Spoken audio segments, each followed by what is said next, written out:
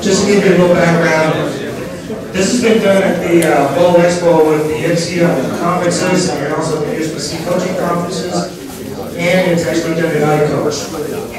That we open up the panel of coaches to the floor that you guys can ask anything you want.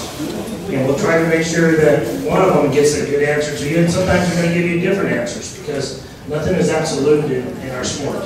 There's always going to be different variables.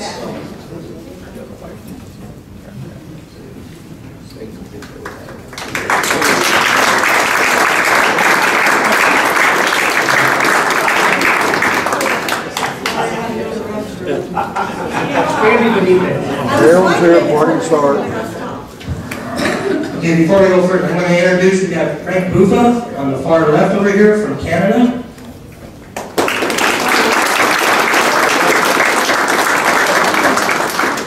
Carol Dorn-Ballard, she's the director of USBC coaching from Texas. We got Dale Ward, the vice president of Kegel Training Center from Florida.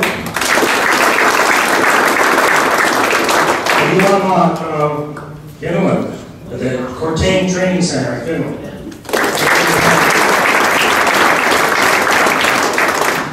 So we will open up the floor to questions. Okay, we're done.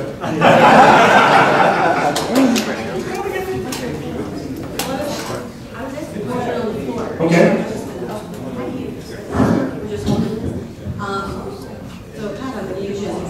I was asked a question prior to me coming up here. Thursday night we had a really great reception for our USBC Gold coaches and Gold candidates.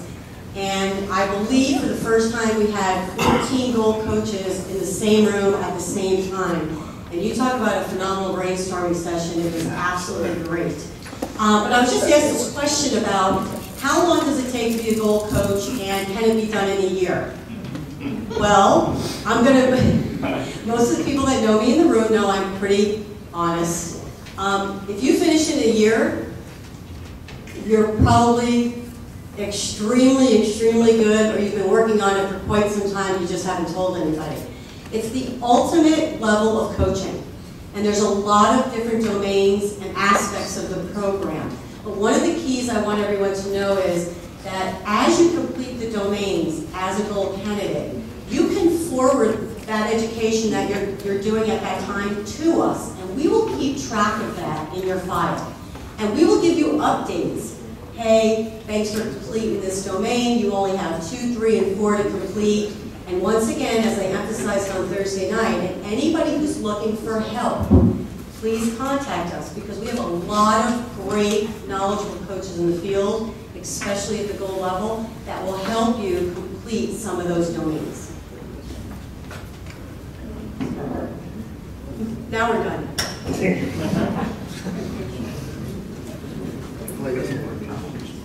Carolyn, with that, are you applying to be a Gold candidate first before you start submitting domains? Let me put down my 6 cup of coffee. Yes, you need to fill out a Gold application, and there is no, you're not held to any requirement for that. All you're showing is that you are interested in possibly obtaining that Gold program. So you just fill out the application, and then as you complete your domains, just send them in. If it takes you 3 years, that's okay. If it takes you 2 and you do a great job, that's even better. But there is no time allotment. Coaching is all about your self-analysis. I mean, a lot of us work full-time. So you don't have 100% of your time to commit to coaching, even though you're passionate about it. I'm passionate about it, but I don't have as much time to coach on the lanes anymore. So it's definitely a self-paced program, and it's when you feel ready to go to that next level. But by all means, do not hesitate to contact us if you need any help. But yes, an application is required first. There's 3 other people on the panel. We're doing fine. That application is available online. Yes. Bowling.com/coaching. What is the cost of it? when there is no cost, Okay. purchase of the manual is $25, but there's no cost of completing the domains. It's just when you come to the national validation, and that's $800. Any questions for someone other than Carol? Well, until somebody raises their hand, I have something else I can announce. I took place in a great meeting this week with the International Coaching Hall of Fame and Museum. How many here internationally are familiar with that? Oh my God, look at all the hands go up. Well, what we have is that we used to have a National Coaching Hall of Fame. And Jim Goodwin is in the back of the room, Susie Minshew sits on the committee, Bob Ray, and myself. And we are looking to make this an international possible award. And we'd like some feedback from you as to how we can get the word out and spread the word of coaching internationally. So I just nominated Jim Goodwin in the back of the room to answer all your questions. You want to wave, Jim? So we just want you to know that we are very passionate about recognizing coaches all around the world.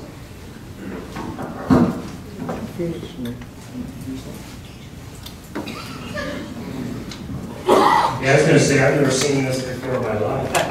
Is that quiet? Hi everyone. We've spent 2 days talking about physical game and some of the other adjustments, and we just talked a lot about ball dynamics. But in my opinion, one of the things that's often neglected is ball fit. I know that you guys talked about it during your gold meeting a couple of days ago. I just wanted to get each one of your opinions on that. And, Ball fit.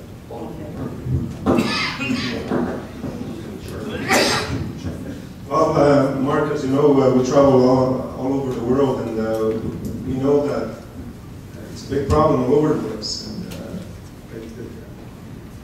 we always talk about it. The problem is that every ball fitter thinks that he's the best, and everywhere you go, I mean, they think that they know it all, you know, and everybody does it differently. And I think we have to do something about it. And whether it starts for IPSIA, and to me, I think definitely that if you're a ball driller, if you work in a pro shop, you will have to have minimum a bronze level certificate. You have to know something about the game. And it's very, very, very important. And I see this, like I said, all over the world, wherever I go. And we'd like to probably to open this up and see what it is. The coaches need to know about it. Yes.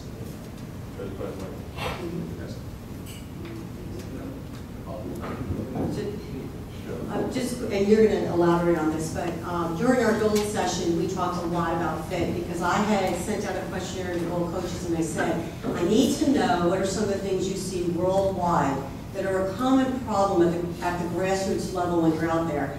And the number one unanimous answer back to me was ball fit. They cannot, you can't teach someone who's got a bad fit because you're teaching them things they're not going to be doing a week from now when they get a good fit. So in retrospect to coaching, we're taking a strong look at it, especially working hands-on with IPSIA and our gold coaches on enhancing that part of not only our gold manual, but from level 1 all the way up. I'll just use the word critical. In my experience, it's been incredibly helpful. I've been drilling balls since I was 17. I've pretty much studied as many different philosophies with an open mind because I don't think we know enough about this. The things that we can't measure. I believe there's two parts of the fitting process, the static fit and the dynamic fit, much like in golf. And you really don't know what's going on until you get out there and watch them throw the ball. And I've seen swing changes, timing changes, good and bad, from good fits and bad fits.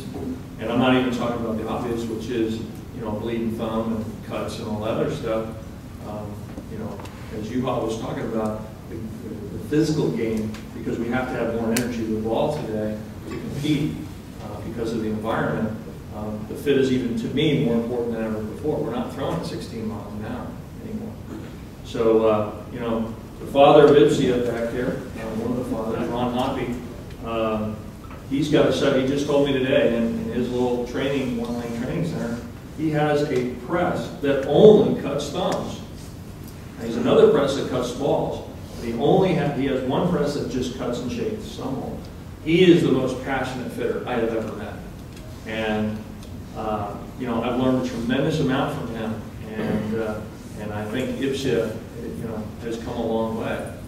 But I just think there's so much to know and what can help you with the fit, especially at the age that the kids are when their cans are changing all the time. So I just sent him.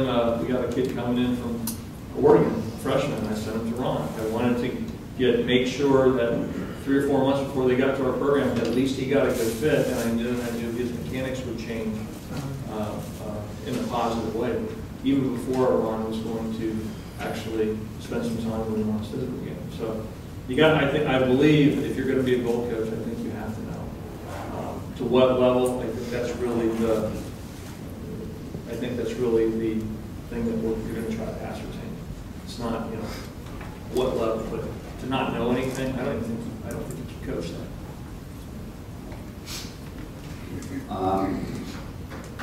Okay, you guys are here in the States. You are lucky because you have the only ball drilling education around. We have Ipsia only Europe, but once or twice.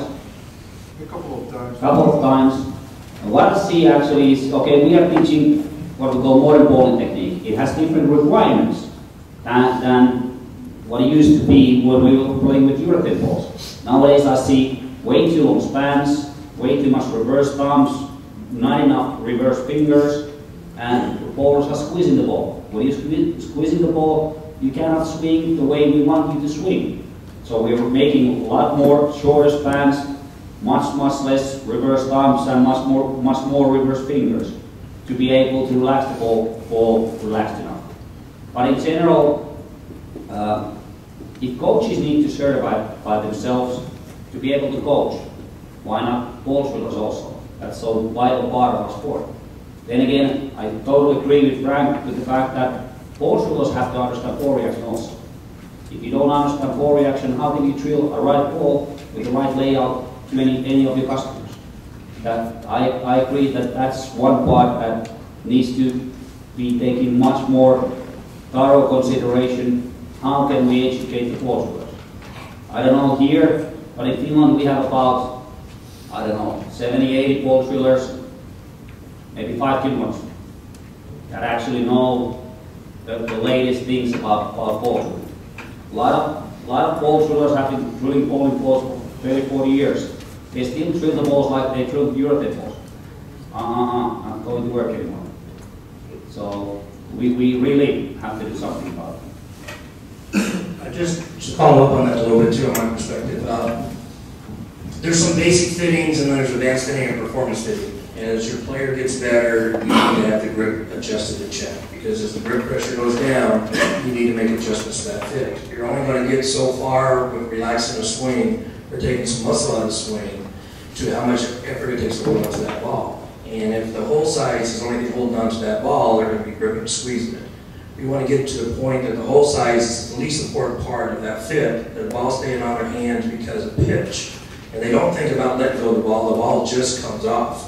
And that's what we need to be striving for. And it's going to come from you, the coaches. You need to educate your students. Your students need to almost educate the pro shop that this is not acceptable.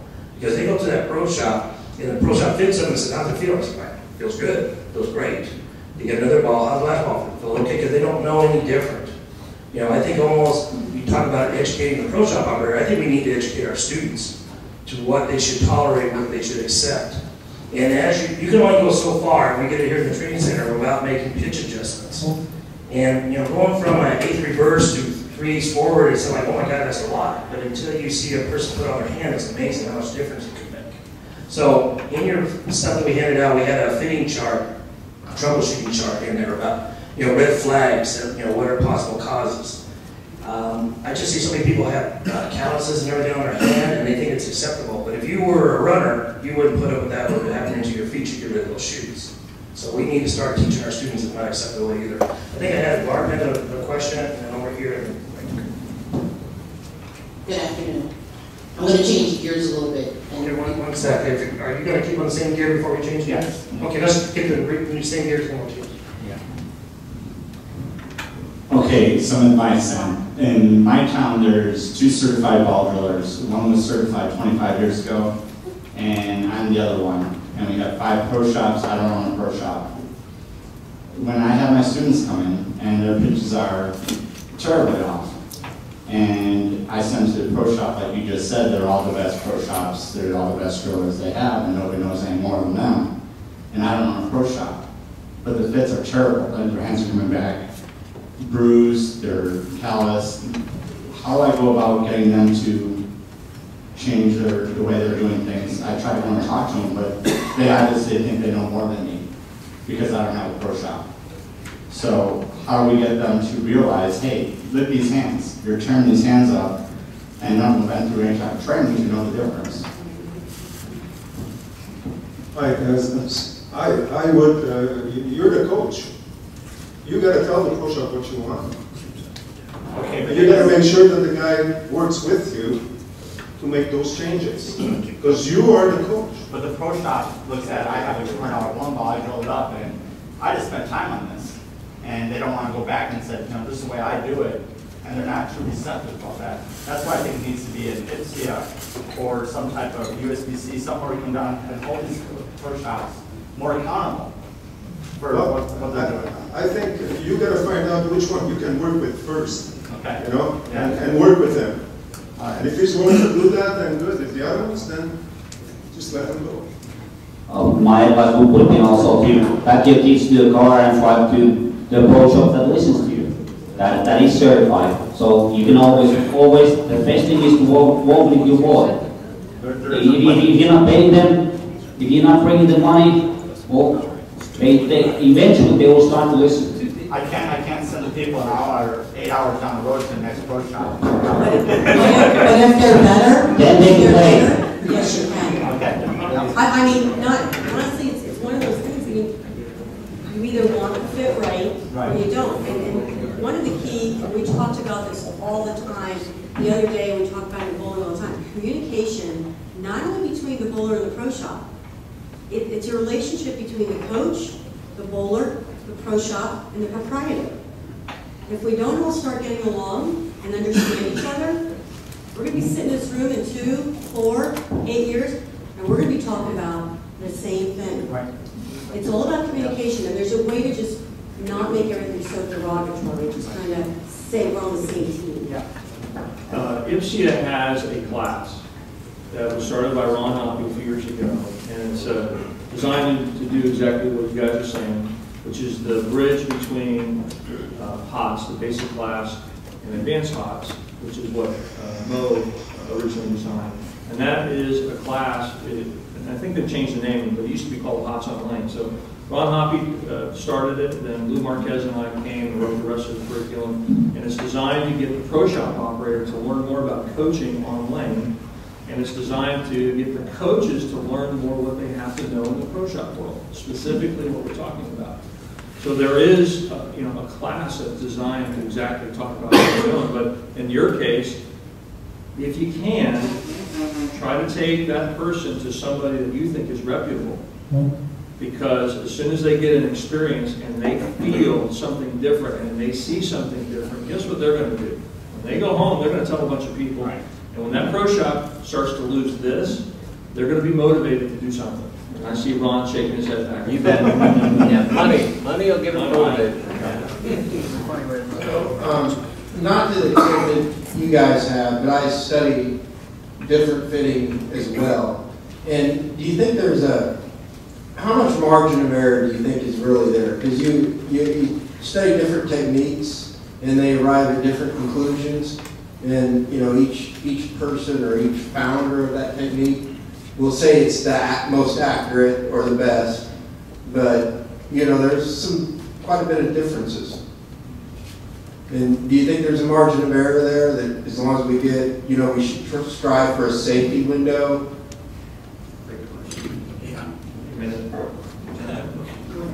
Yeah, there is, and there's definitely a margin of error. We have something called tape, don't we? No, and I'm saying that to be semi-funny, so I guess you guys will laugh. But seriously, I mean, the hand changes, and you have suction grips now, so that when your fingers go up and down, there's a range, certainly. But also it has to do with who's your player. You know, are they beginner? Because the fit for a beginner, even if it's a fingertip, is going to be different, as Rod said, than an advanced player. You know, first of all, I want to get them out of it so that, you know, the first time somebody hangs in the ball, chances are they're probably going somewhere else. Because, again, I hate to quote the master over here, but, you know, sometimes you get one shot at customers. Most of the time, you only get one shot at them. If you don't get them the first time, they're going somewhere else. So yes, there's a mountain barrier. Can they repeat a shot? Will the thumb timing allow them that ball to get off their hand at the bottom of the swing, as Bill Taylor said, that the ball holds on to you, you don't hold on to the ball. And if I see, you know, the ball come off early and the ball come off late, and now we have to rely on thumb size too much, I know we have to make a change, regardless of whose philosophy it is. Okay, because all that is a different way to measure the hand. You know, in the end, the functionality of the grip is the same. Thank you. My remarks are more a comment as to what's being said. When I first started coaching at the university, I had a young lady come to me and she couldn't throw a ball that would hook or anything. I looked at her stand. I had gone to IPSA, so I had a pretty good idea of what was going on. It was drilled left-handed for a right-hander at the pro shop in that bowling center. So, of course, we went in and we talked. Oh, no, I didn't do this. You know, and, of course, the people are saying, yeah, you did. But to make a long story short, we have 4 bowling centers. I only used 1 pro shop driller. As far as I was concerned, no one else. I didn't trust anyone else.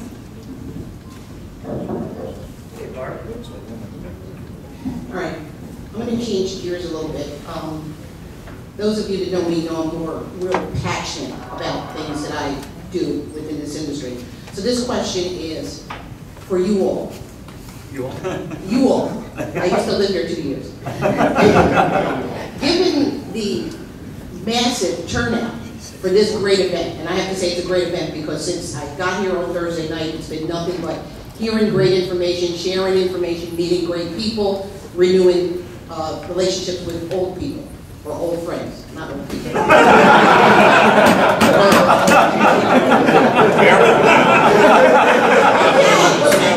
My question is this to you, for comments. What do you hope will happen after this great event? What do you want to see happen? Okay, very good question. To me, it's a dream to see this happening here. And we had a bet with Rod, where he said to me that at the beginning, he said, "We're lucky if we get 40 people." And I said, "Well, I bet you we get a minimum 60." So we lost Rod. So, anyways, it's great to see so many people with passion here for coaching. I mean, this is amazing. And all I can say is I wish we had these in the 60s and the 70s, because bowling wouldn't be at this state right now. So congratulations for everybody for being here. And I think we are the group that can do something for bowling altogether. So give yourself a hand, and I think it's great.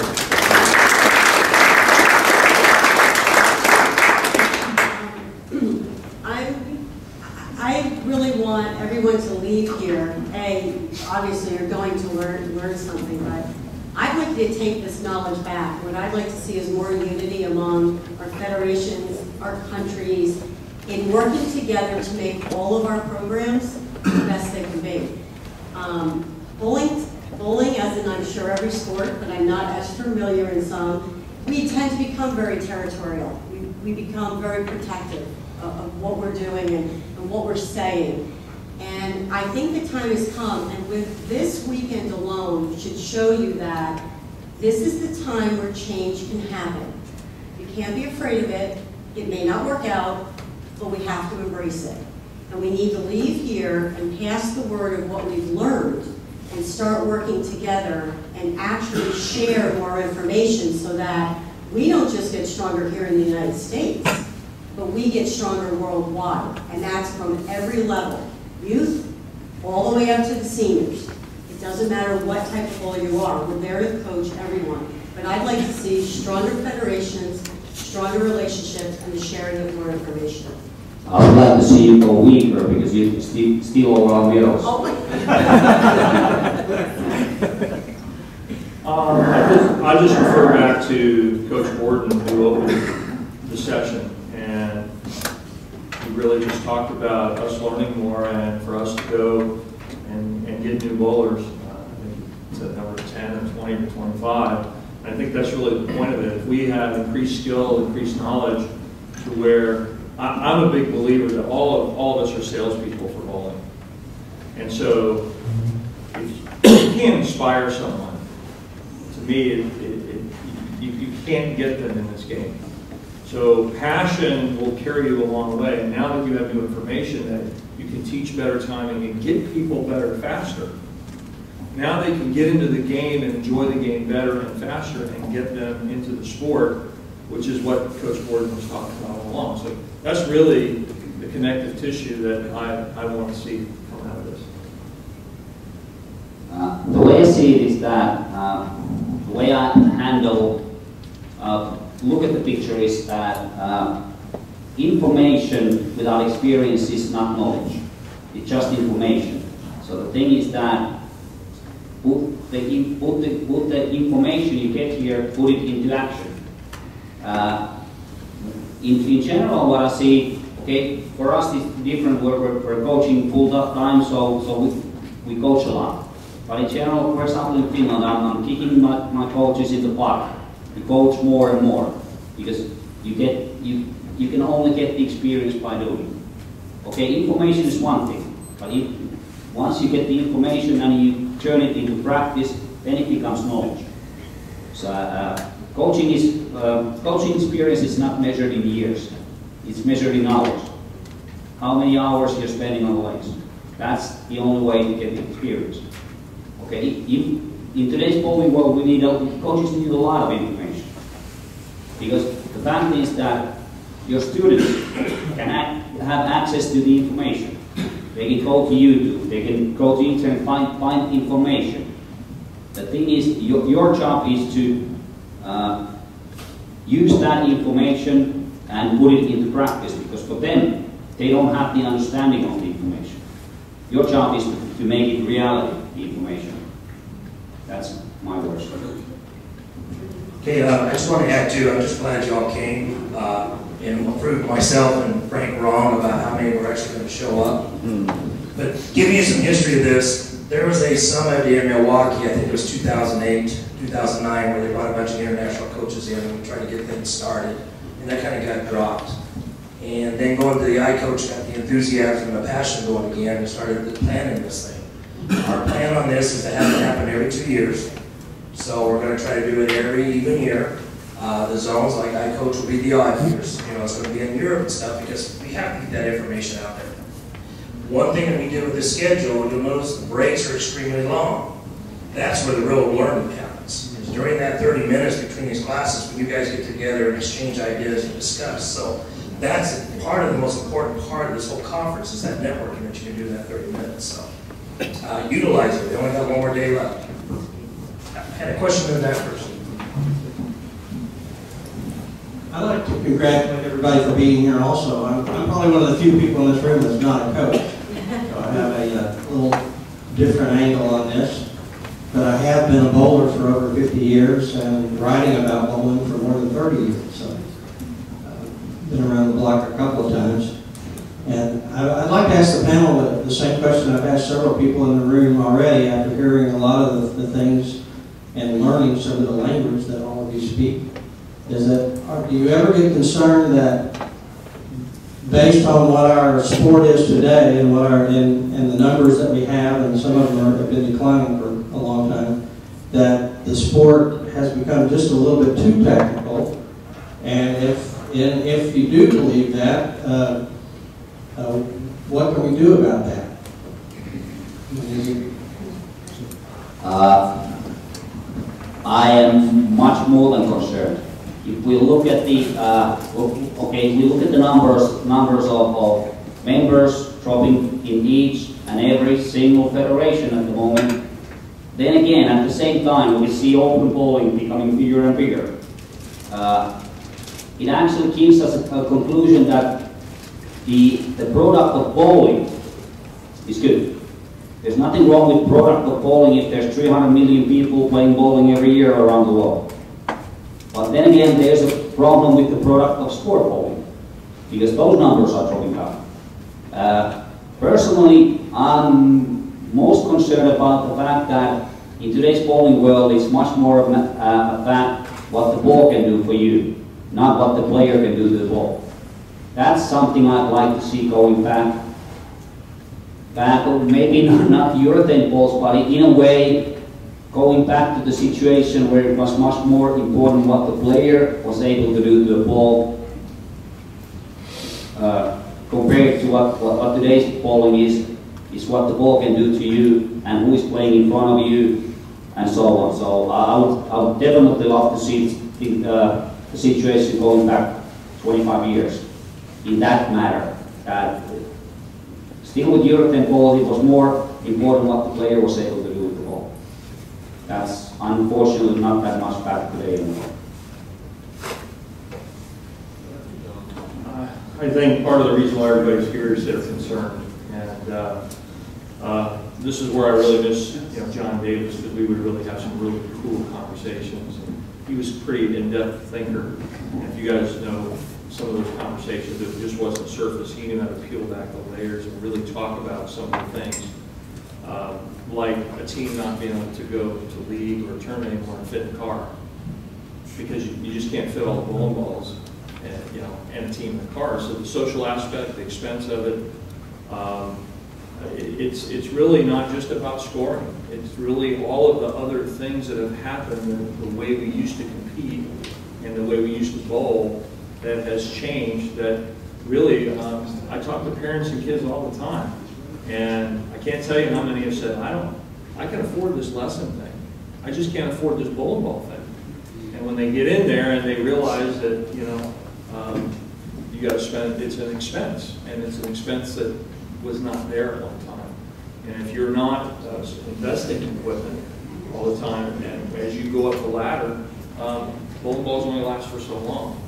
So there's a lot of levels, playing conditions, how to teach it. It's confusing, and some of the coaches, it's tough to learn transition. It's tough to learn this as a coach, and you're thinking about it 24/7. So the level of complexity of what you have to know because of all the variables is certainly a challenge. And I've seen people get right to the level where they started, and they go, you know what, this isn't for me. A lot of people, to be honest with you, used to take lessons that just disappeared. Our college kids, when I wrote a letter to, I can't remember who it was at USBC, I said, if our products of sport bowling is so good, how come the majority of the kids that graduate college that have spent all this money over the years, they've taken lessons, they've gone to good competitive universities, when they get out of college, they quit. And Samantha Lender, who went to Wichita State, who grew up at Kegel, 3-time Team USA member, we had a panel. We did an experimental league with the help of Ebonite, and everybody had to use one ball. It was more like a urethane ball. We bowled on different conditions. I did surveys, and at the end, I had a panel, and I asked them. I went around the room, and a whole bunch of different ages, but I had a couple of college kids, and I said, "How come you don't bowl?" And she said, "Because I know if I don't apply equipment, I don't have a chance." And you're talking about somebody that's bowled since she was 4 or 5 years old. So it's not just one thing here. It's not just the complexities. There's a lot of layers of what the game brings today that I think in terms of, at some point, becomes a challenge that people want to bowl. Does that make sense? So it's not just high scoring. It's not just all this other stuff. It's a lot of things. Yes, I'm Morgan. Is that the first thing I guess we're supposed to say? But I have two takes on that. I'm going to take one as a bowler and one as somebody working in the industry. As a bowler, I was told a very, very long time ago, while I was on tour making a living, that the bowler is better than the bowl. Everybody looks at me crazy when I even say that today. I absolutely agree that the bowls are more powerful. I absolutely agree that they, yes, make some bowlers look a little bit better than they do. They don't make them look better, they make them score better. Big difference. So when that coach said that to me, what did it make me do? I was already a 220 average bowler. I was out on tour. I was in the top 5 in the world. But it still made me work at my game to be better. So why do we continue to always make excuses as to why our bowlers can't be better? There's nothing we can teach them? I don't believe that. To strive to be the best in the world, you must work at it. And eventually there are going to be people who are going to become better. And I use this comment all the time, and Kim's back there chit-chatting, she won't remember this, but I walk into her office one day, it was probably 6 months ago. That's longer than that, probably 9. And I'm even going to back up more. Last year when I was, not Diana's year, the year before when I made the show at the Queens, I hurt my hand. And 8 days before the tournament, I'm just freaking out, and Hank got with Jeff, and I changed my pitches from A to Z. And I had 8 days to bowl with the ball. Those pitches. I can't even tell you how dramatic the change was. I mean, I went from under to this. I had no feel. But you know what I did? I worked out. And I had these expectations of where I wanted to be. And the problem is we have watched everybody get better and they just said, yeah, you're good, you're good. Instead of looking at them and go, yeah, even though you're scoring well, there's some things you need to really fine tune. So I think we're a little bit to blame when we talk about our bowlers and how good they are, because we also have to be realistic as to where they're going to be in 5 years if they lose it. The second part of that is, no matter what age you are, if you're a competitor and you're that higher average bowler, and you have that competitive nature, if you still want to be competitive, you're still going to work at it. You know what you're going to do? You're going to seek out coaching. Because the real competitors do that. So there's going to be a continuation of that for as long as bowling is around. The second aspect of that is that there are a lot of programs available to coaches, bowling centers, pro shops, doesn't matter who you are, that help all levels of bowling. Bowling 2.0, created for the casual bowler. So grow that niche, and then grow them into the league, and then grow them into the bowling. Nothing wrong with that. We just deal with the same bowlers. It's not going to grow the sport. We have to embrace the other bowlers, as much as some of us may look at it and go, I just don't want to deal with that. But the casual bowlers are our biggest number right now. Let's figure out how to catch them and travel them into the next step into bowling. And there are programs